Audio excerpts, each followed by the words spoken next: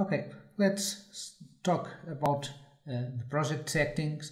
If you press this button over here, you're going to have access to all these project settings, or eventually if you simply press outside any track, also going to open this.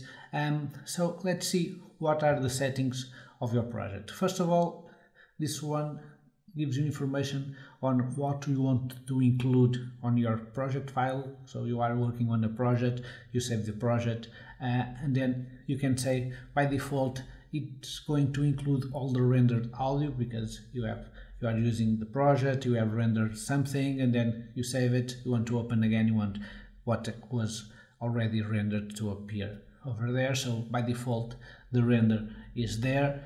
Eventually could there be a situation where you don't want to include any rendered audio because you want to save files with a smaller size or something like that. The problem is that you're going to re-render everything when you open the project. And also there is another choice over here that allows you to include all the original audio files within the same project file, which means that if you are changing computers and you don't want to have problems with paths and things like that and folder locations, you can eventually, if you want, include all the original audio files also on the project file. Of course it's going to increase their size, but sometimes you prefer this than worrying about the path and trying to locate the missing audio files. Also, there is this sample rate of your project. This is the sample rate that you want to consider within your project. As you can see, there is the standard values in here. If you want, you can even create a custom sample rate because eventually you may be using a project that you want to use a very strange sample rate, so everything is still possible.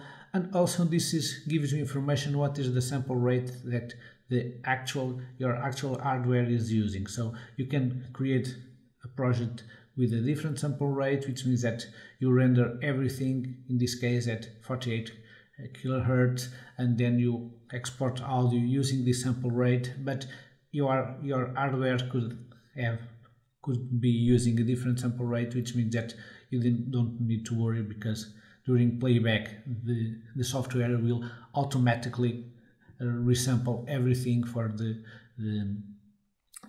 sample rate of your audio interface. So it's only to give you information. This is the main thing that it's going to render and it's going to be used internally. Also, another thing that eventually it's important to know is as you increase your sample rate, of course it's going to be a much more complex render process. So eventually, even if you are working with a higher sample rate or something like that, eventually when you are starting doing things, you could lower the sample rate only to make your renders a little faster during the initial part of your tests and things like that. Also, we have the sound propagation information, which means that it's going to tell how do you want to propagate sound on your virtual space. By default, the air delay it's enabled, which means that the system will consider that from the moment your particle is emitting sound until that sound reaches the microphone, it's going to have some delay because of the speed of sound. By default, the system considers this value. You can change what is the speed of sound, or eventually can disable and say, okay, I don't want any air delay to be considered. I want the sound from all particles to get to the virtual microphone exactly at the same time, no matter how distant they are. Also, you have this distance attenuation that allows you to control how much attenuation do you want to use with distance.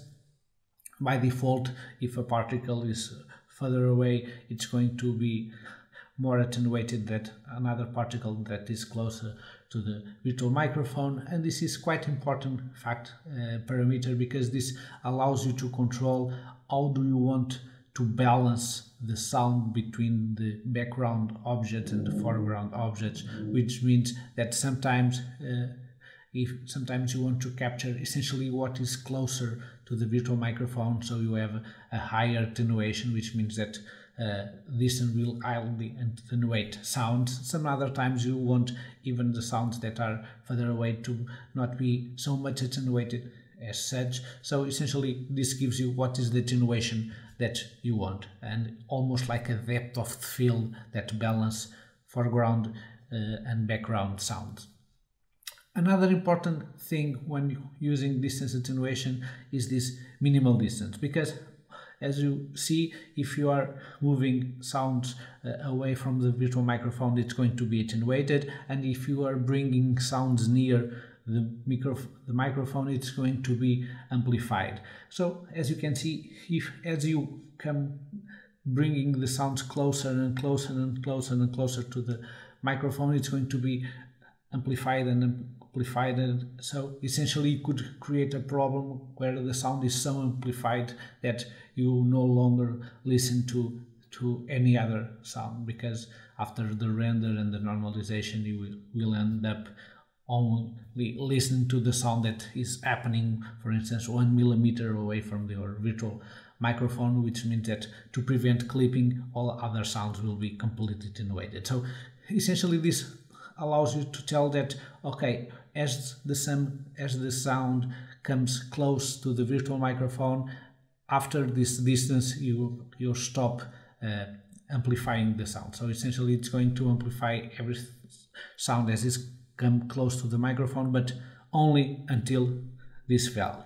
And after that, imagine in this case I'm saying that, okay, you have 1/10 of a meter, so it doesn't matter if the sound is 1 millimeter away from the virtual microphone or 2 centimeters or something like that. It's going to have exactly the same gain because they are already on this minimal distance considered. And also eventually in some situations you can even mute particles that are closer than this minimal distance. By default the system is going to render with as they were at this distance, but sometimes you may want to mute particles if they are too close to the microphone.